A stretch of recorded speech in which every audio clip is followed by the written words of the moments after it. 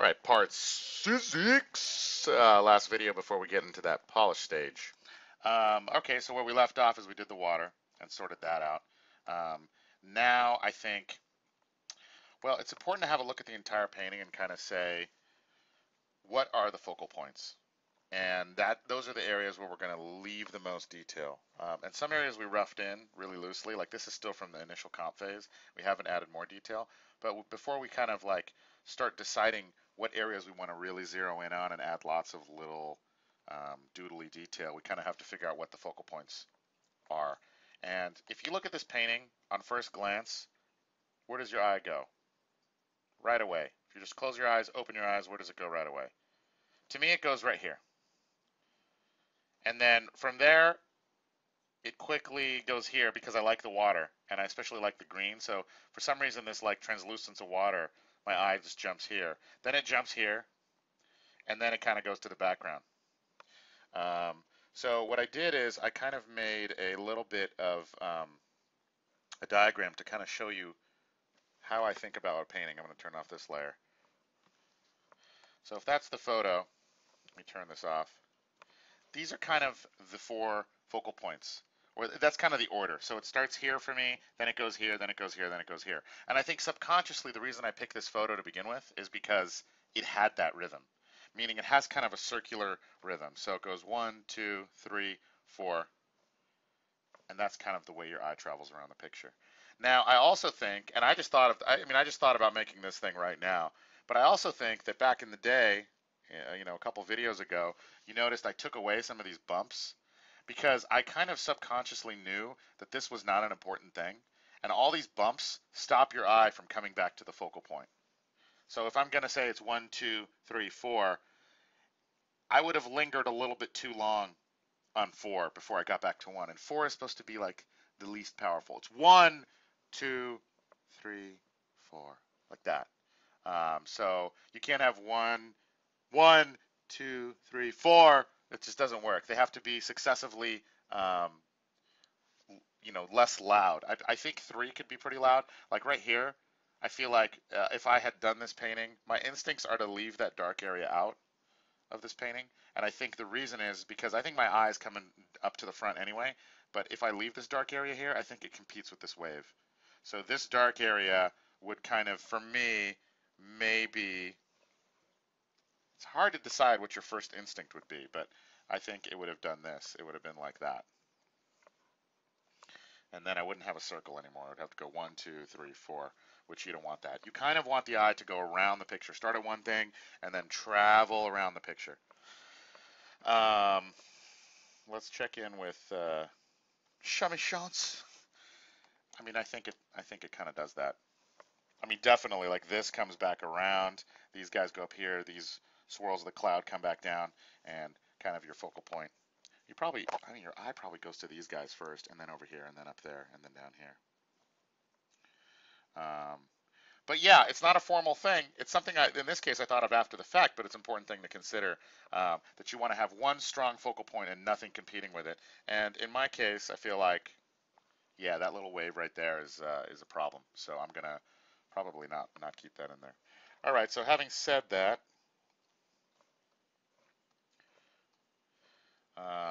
I think definitely because this area is a big part of the picture, needs a little more love. This frothy wave here. So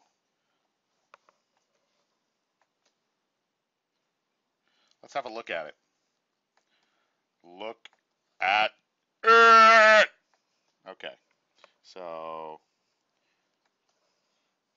let's take our time here. See these little sparkly bits I'm just noticing for the first time? That translucence underneath the wave is really cool. I'm noticing there's like frothy foam that's kind of coming out. So yeah, there's these frothy, it's kind of like these bulbousy round shapes. Like from far away, the essence of the shape is that. Okay? But as you get closer, and again, the red is what's going on in my mind. As you get closer, I'm noticing these are kind of round-ish shapes. And then there's like, it's just like a bunch of giant round shapes coming in. And then they're cut off at the bottom very straight.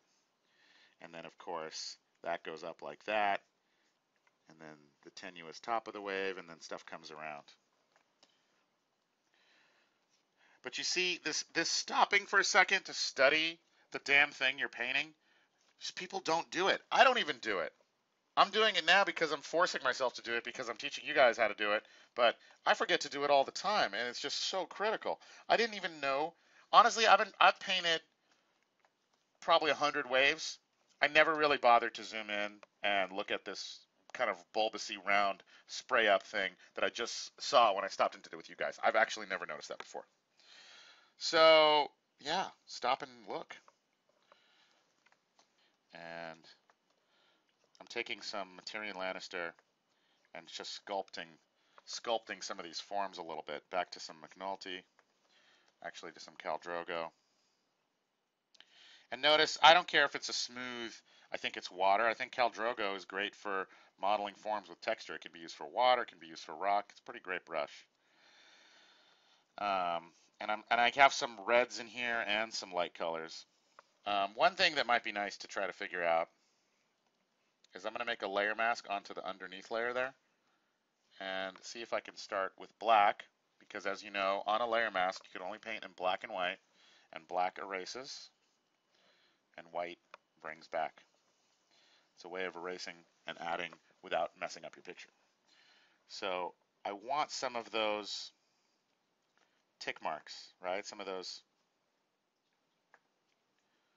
little bits of, the wave kind of curling around, just so that I understand that it's a crashing wave. But I noticed, remember when I did that just a second ago, I did that thing like, what is the essence of what that shape is? I noticed there's a couple of them going back, but I may not add all of them. Let me turn that down just a little bit. This one I like because I'm going to hold down Shift, which I have set to a hot button, and take that whole thing back. So that whole bit of wave there is. And what am I keeping in mind this whole time? This whole time I'm keeping this in mind. So what I'm using this for, why I made this little mask, is so I could say, there's my first read, there's my second read, third read, fourth read. So what that helps me to decide is how much detail am I going to put in everything? Because I don't want to put a huge amount of detail everywhere. And concentrating your detail and deciding where your little amounts of your bits of detail is, like how he decided that this back was going to be that loose. If he had made this more photorealistic, it would have thrown off the whole painting, because if you made this more real, then this would have to be more real than that. So this has to be the most rendered. This is the second most rendered, and the third most rendered, fourth, and then fifth, sixth in the background. But where you want your eye to go is where you want to concentrate your detail. So, he's got a lot of detail up here. I don't know. You know what? That might be a problem with this image. I mean, God forbid we talk smack about Jamie Jones, but, everybody's got a lot of different images. Like, for one, I always wonder why there's two guys here. I'm like, do we really need two guys? I kind of want one guy. And I want one guy to be doing something. Actually, I was messing around with this just because I was messing around, and I was like, you know what I kind of want? Fucking electricity, you know what I mean? Because I felt like, I don't know, I was just messing around. I was like, I don't know, I kind of want that guy to do something. All right, even if he doesn't have electricity, just doing that maybe feels like he's summoning. God forbid we talk crap about anyone. But that's the thing. Nobody's above critique. Right, Jamie? I hope you're watching this. Come punch me in the face. So yeah, that's how we're deciding how much detail. That's something that never is ever really talked about, is concentration of detail. Where to put it, why, when to leave stuff out, when to add stuff in. And I don't really have a solid understanding of it. I'm just telling you the systems I would use to the best of my knowledge based on looking at other people's stuff. But I'm sure there are people who have it down to more of a science than I do. But that's the thing, it's not science, it's art. So you can have a theory, but it doesn't really always apply unless it applies. And then it applies. So let me erase that. I want to like sully up that bottom edge a little bit. I think just generally, and again, I'm painting black on the layer mask, so I don't have to worry about anything. And now I love that strong mark that I originally had, so I'm very hesitant to get rid of anything that I put down initially that was strong.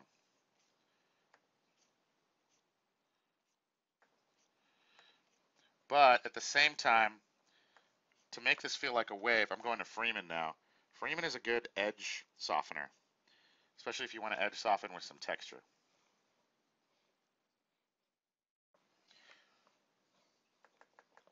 But you know what? I'm actually not going to use layer mask. I'm going to straight up erase with Freeman. And the reason I'm doing that is because I don't want the layer mask to prevent me from painting back in. And I think I'm brave enough. I mean, I'm frightened, but I think I'm brave enough to erase out of there because maybe I want the opportunity to add a little bit of round topsies to these waves. And there are a lot of them, but I'm definitely not going to add all of them. Oh, see, I got some there. I don't want that. I'm going to go with white on the layer mask. And then, am I in white? White, layer mask, boom. Bring that back. No, I'm sorry, you're going away.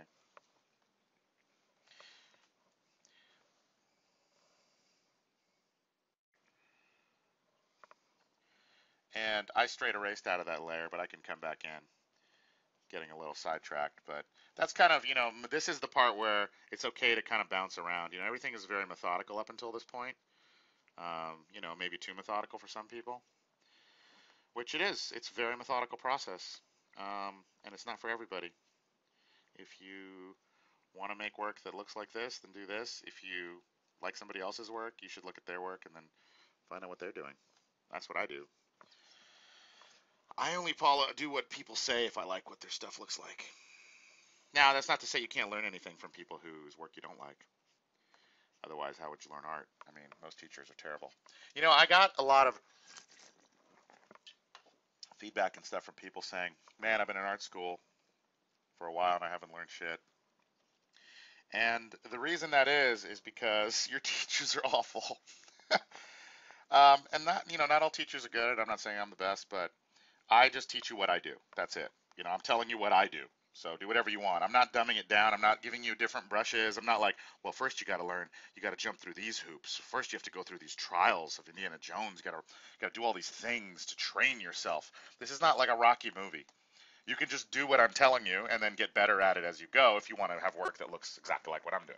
But I'm learning new things every day, and I'm looking at other people how they're working, and I'm trying to learn from them. So um, yeah, you just keep working like that. And here's another thing too. Teachers are terrible because of two reasons. One, they actually suck at art. Like they're just not very good, and that's why they teach. Because they got a teaching gig, and it's hard to find good people who are good who also want to teach. I mean, because teaching is exhausting. It takes a lot out of you, and you have to bring it every day, and you have to bring stuff that you think maybe people want to know, and it calls your own knowledge into question. Because as you're teaching, you're like, is this really the way I want to do this? Is this really the right way to do this? So that's one reason I'm bringing this. I'm going to start doing some of these little light bits again, and I'm only allowing myself to do some detail here because this is my focal point, or I decided it was kind of an important focal point. But yeah, the other reason is because they're assholes and don't want to share their secrets. And that's really, really common. I mean, I feel that. I don't want to tell everything. I don't want to like explain how I'm thinking. But you got a lot of teachers that'll say, this or that is a fundamental. What I'm teaching you is fundamental. Well, that's idiotic. That's like saying that I am God. Therefore, some of the things I'm teaching you are beyond question because they're fundamentals. They're beyond technique. Well, nothing is beyond technique. Every time you put you mark on the paper, it's technique. Now, does that mean there's no such thing as fundamentals? There are, but claiming that something is fundamental is the same as saying I know why the tsunamis happened because God intended it. That's just like saying maybe he did, but you have no fucking idea. It's not your call. And it's the same with fundamentals. Like, it's irrelevant. Whatever's a fundamental or not a fundamental, who cares? It's just a way to canonize what you teach by saying it's beyond scrutiny. That's what it is. Because it's not something that you can say, oh, it's this or that technique. It's fundamental. No, it's not. Everything's a technique. From the very first thing I did, I started doing my technique. It's how I work. It gets my results. You don't like it? Someone else's technique will be totally different. And that's a huge problem, I think, in the teaching community, especially in art teaching, is because even if you have someone who's a master, an absolute master, they're hesitant to share their shit. They'll tell you that it's fundamentals and that you got to jump through all these hoops, but secretly they're frightened They're frightened you're going to catch up with them.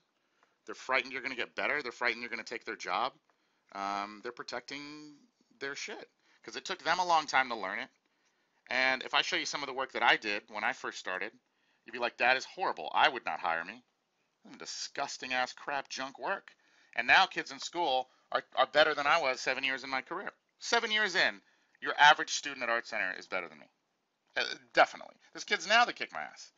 And that's the thing. It's a competitive world. You want to be the best and you want to be good, so people don't want to share their secrets inherently.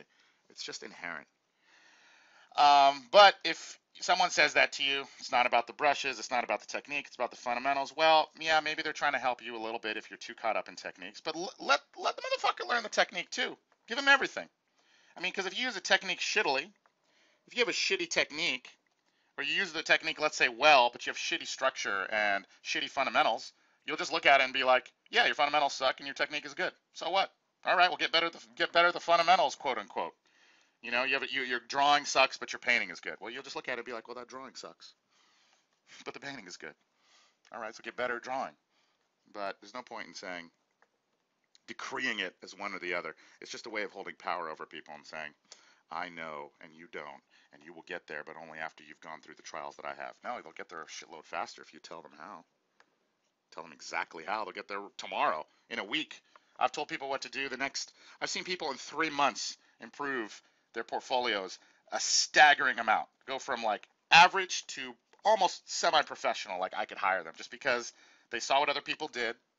They had the courage to say, I'm gonna subjugate what I thought I knew to what this person is trying to teach me.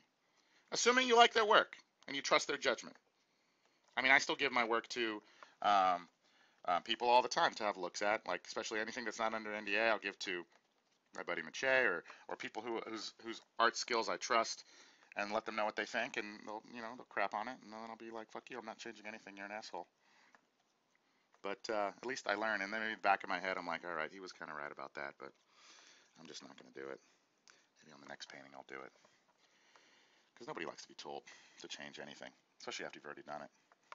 But the people that have the ability to accept that change and just run with it, those are the people that get better way faster. This wave is really this whole painting. It's so critical, and I don't really know how I feel about it because I've been talking, and I can't talk and paint. Ranting and painting is not that easy. I'm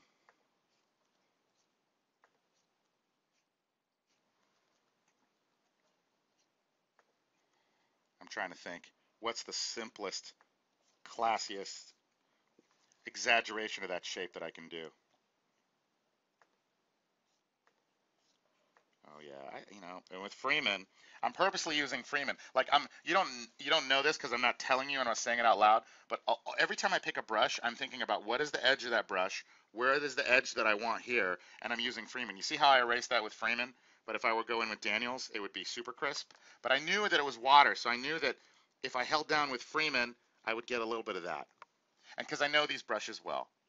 And that's something that I'm trying to tell you just because I'm realizing that I'm doing it subconsciously without mentioning it to you. But just be aware of that. Like every brush you pick out of these ones is a different tool in your arsenal, so make sure you're kind of aware. You know what's going on? I just need to look closer. There's like reflected white in the water, and there's like these little slivers. And you know what I'm going to do? Because I feel like it looks artificially on the wave. I'm going to make another layer, put it underneath, grab this,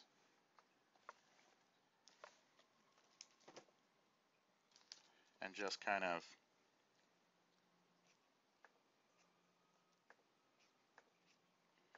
yeah, because I feel like there's some of this that's happening that you're not able to see. That's not like immediately noticeable. I'm going to make it like 60-50%. I just hit number 5 on my keyboard to make it 50%. I'm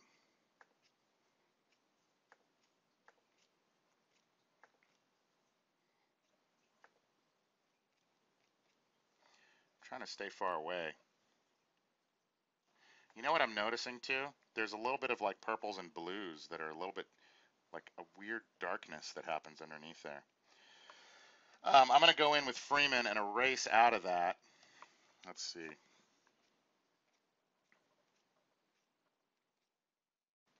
Yeah, I think that, just that little bit, helps to sit that wave down on the ground a little bit. I'm going to make a clipping mask on that thing. Nope. There we go. Clipping mask, so I can mess around with some of those darks, because I feel like those are pretty necessary, and right now they're not really indicated at all. Just to get in there with a few of those really dark darks. Go back to 100%. You know what? I'm undoing that because I want to.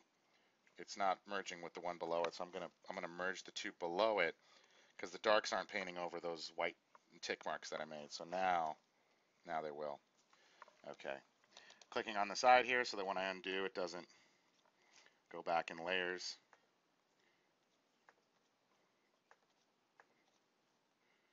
There we go. And now I can get in there.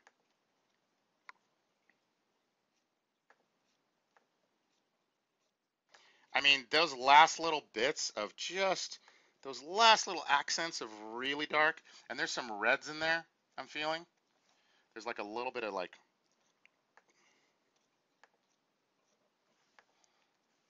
not that much red. Yeah. I think that this whole wave,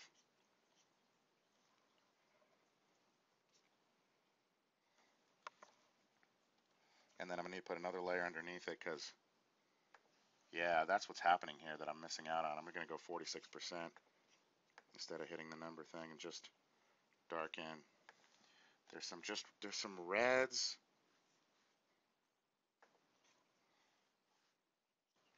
Here, there's some oranges. I know it's hard to see, but there's just like, I'm just sensing it, and just a tiny bit of it. And if I sense it a tiny bit, I'll throw it in there because those last couple layers of shenanigans really do a lot.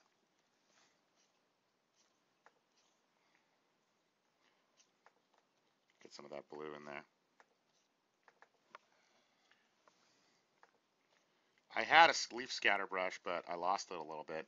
I'm gonna make it again because I'm just taking that, scattering it down, taking the scatter, bringing the scatter down, turning the count down, spacing up a little bit, angle jitter, turn down the jitter, bring it in, make a new brush preset, say OK, throws it down here on the bottom. And I'm gonna just look here for a second.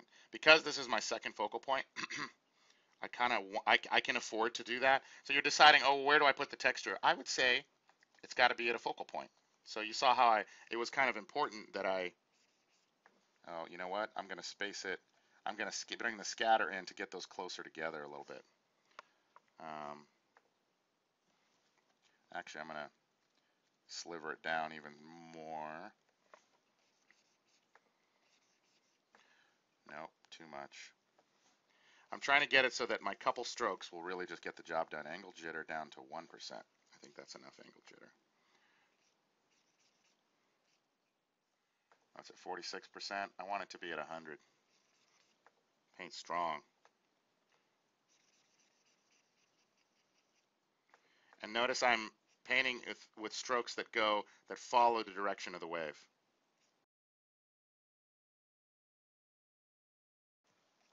Now I'm painting in and I'm going to erase out, but right now I'm just painting in. And I changed the size of it a little more to get small and big ones. And I'm going to go with Freeman, lock that layer.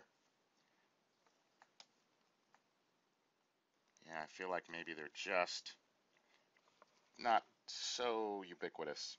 They're a little bit only up in that top area. So I'm going to erase those ones out. With Freeman on a layer mask, painting in black, which is an erase. So that way if I want to bring any of these bad boys back, I can. But what I'm basically doing is creating a texture that is kind of what I want. Okay, that almost might be too much, but right now I think it's fine. Now let's get back to this wave for a second because I don't know that I'm done with it. I kind of was talking too much while I was doing it, and I don't really think I have enough of that. I mean, just the right one, the right splatter, it just takes a few. Oh man, no, that's covering the green.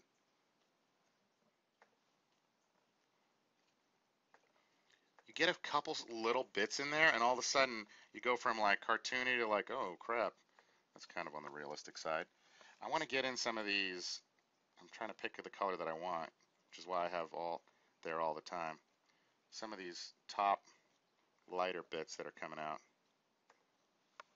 Am I on the same layer? And here's I might go to some mixer brush tool.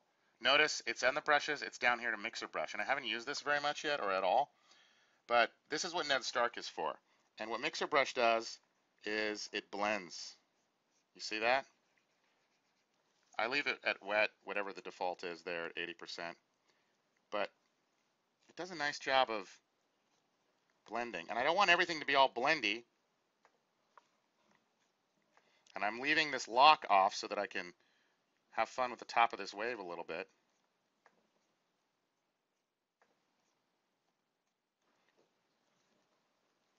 Just to soften it up. But it's really cool. You'll notice, you see that? You see how like it adds a variety because you have all this gritty stuff and then you have this kind of soft blendy stuff. That one might be a little bit too much right there. And now I can go back to a normal brush. I mean, you can use Ned Stark with a normal brush too. It just goes like that. But I like using him mainly with mixer brush. Go back to mixer brush here.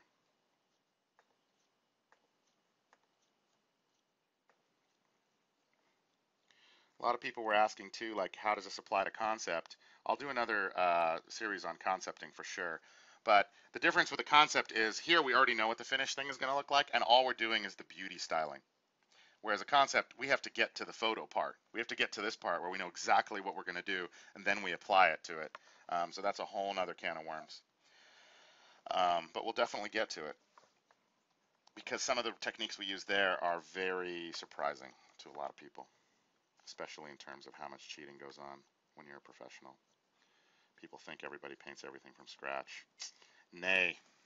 Whenever you see stuff that your mind is blown where you can't understand how the hell they did it, they didn't. They didn't do it. They cheated their asses off. And that's another reason, too, teachers don't want to tell you stuff, or even pros, because they're like, I don't want anyone to know what a scummy piece of crap I am. But I don't care. I've already decided I'm a scummy piece of crap. Yeah, it needs that shadow there.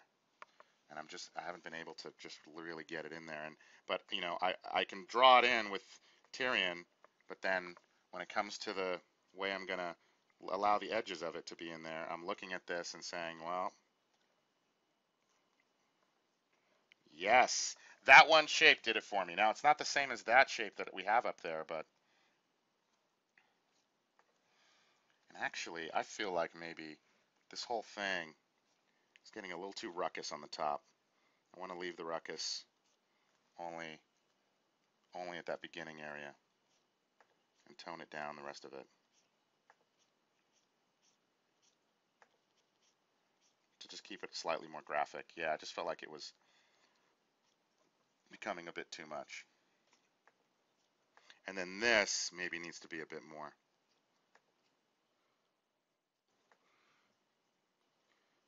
Yeah, see, here's a decision. Like, I'm not going to blend it with that back area. I'm going to separate those two so that you really feel that wave separate from the wave behind it. And all that green underneath, I think the strokiness there is totally acceptable and working. Um, there's sparkles I can see. It's a lot more detailed. You know, there's all these worms in the bottom. Maybe that's what I'm missing. Let's see if I can do it though. Okay, there's that layer. Let's make another layer mask on top of that. And I'm going to set it to like some oranges because I feel some oranges are happening. And I'm going to set it to overlay, and I'm going to turn it way down to like 12%.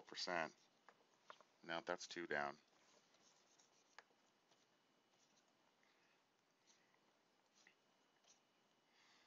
Yeah, it's weird how there's a complementary color like right there. See, that's not a big difference, but look at that. That to that. It's weird how cool, how much that adds. Just that little bit of warm and the least you'd expect it spot, but it is there. Um, yeah, I mean, you want to be careful not to kill it, and by killing it, I mean noodling on it till it loses its freshness. You want to keep trying to keep its freshness, and that's the fine line. I mean, that's what defines you as an artist. That's the thing that like I'm not going to be able to teach you. You're just going to have to use your judgment because at every turn you're making decisions constantly, and all those decisions are your taste. So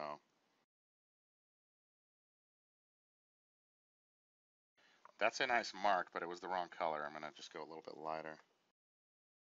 This area is so important, so I'm really taking my time.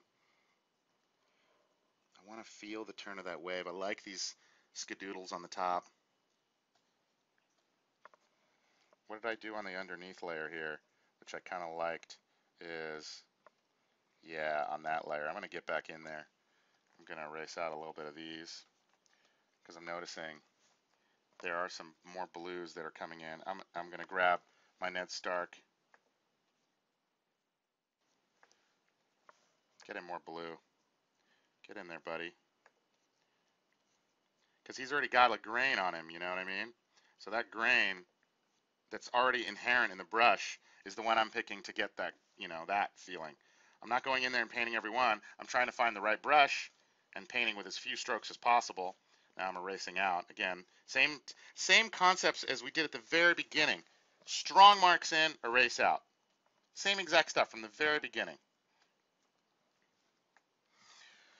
Looks like that wave's starting to steal the show, no? I feel like that wave now becomes the focal point, especially where the color comes back down and around. Oh well, I guess that's what's happening. I kind of want that green to come back up a little bit more, though. Where is that bad boy? Are we here? Yes. See, easy to find. There we go. I'm going to grab a little bit of that color. I just don't know about this couple different directions that's going on there. Yeah. No. Okay. Whew. Okay. All right. Okay, so now I think that there's another layer that is going to be all the little white speckly bits. And that's where we can take this leaf brush, turn the count down, the scatters all the way up, and then you get the spacing really high. And I'm going to just kind of do that. That will go a long, long way towards making this thing feel photoreal, but not be. I'm going to turn down the color on that a little bit. Because I think right here, well, let's just have a close look. There is some spattly, speckly things. Yeah, they're just not as bright, so I'm just going to turn them down a little bit. And notice, as always, I'm painting them in very strong, even back. Oh, yes, I forgot about back there. What's going on back there? Oh, there's all kinds of speckly things back there. Okay, I'm gonna bring the spacing in a little bit so I can get in there and do some of that. It's subtle, but I'm making sure to make the brush size smaller because speckles back here aren't going to be the same as speckles up front, obviously. And you notice I'm still working far away because I'm not concerned with every speckle. I'm just concerned with some key speckles. And then I'm going to go in with some, get back into some white here. Get into some of these things. As long as they don't take away from the picture. Yeah, there's this little bit of water that's coming in off the side. And, Khal Drogo is like a good bunch of speckles if you ever want a bunch of speckles.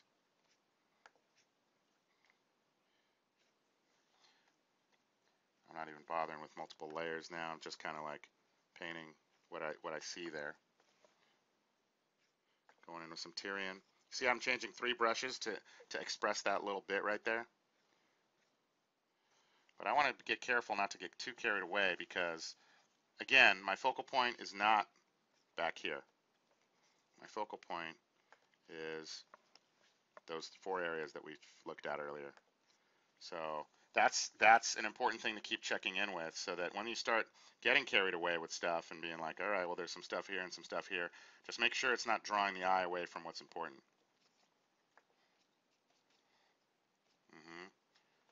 Starting to get into some of these things. You know, that's dangerous because I want that on the same layer. Okay, so I'm putting a layer mask on that bad boy. And now I'm looking and seeing, all right, well, there aren't speckles everywhere. There's some here. There's really very few here. They're all like up there. Yeah, these are like here. They're not on the shadow side at all. They're not in the shadows at all. So anywhere they're in the shadows, I'm going to take them out. That's kind of an important little subtlety, is that they're only on the light bits. Yeah, so I keep adding little bits here and there.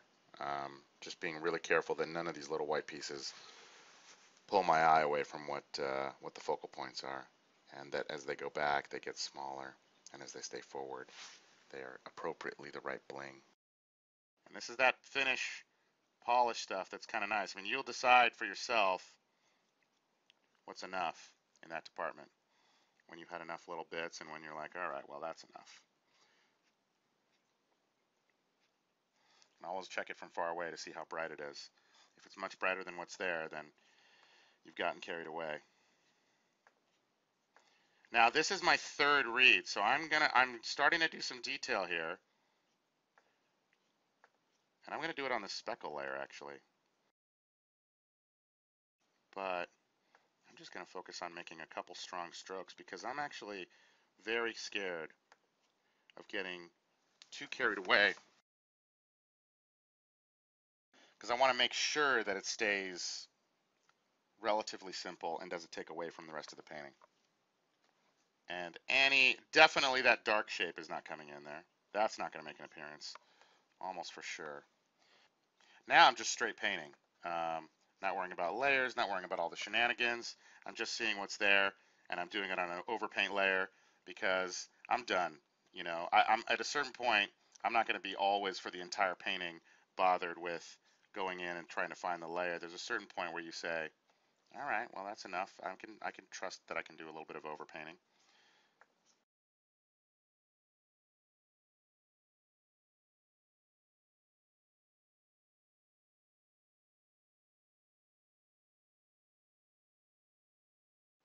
Yep, that little bit of dark accent I can live with, because that brings your eye over here without making it say, hey, come look at this part of the picture.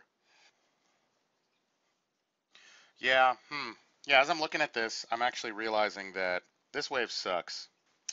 All right, and I'm gonna try a few things. I think my main problem with it is just looking too fussy.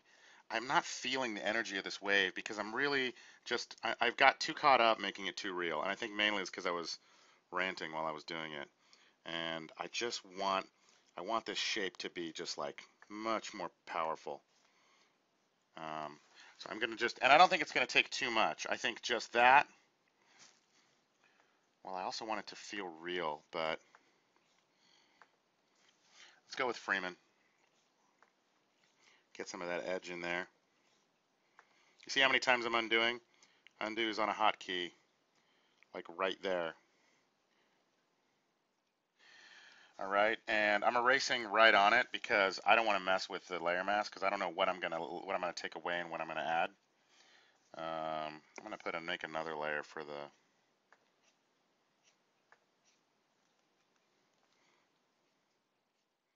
splash that I'm thinking of, because I want to add some splashy doodles on the top here, but I don't want them to affect the rest of it, so that way I can come back in and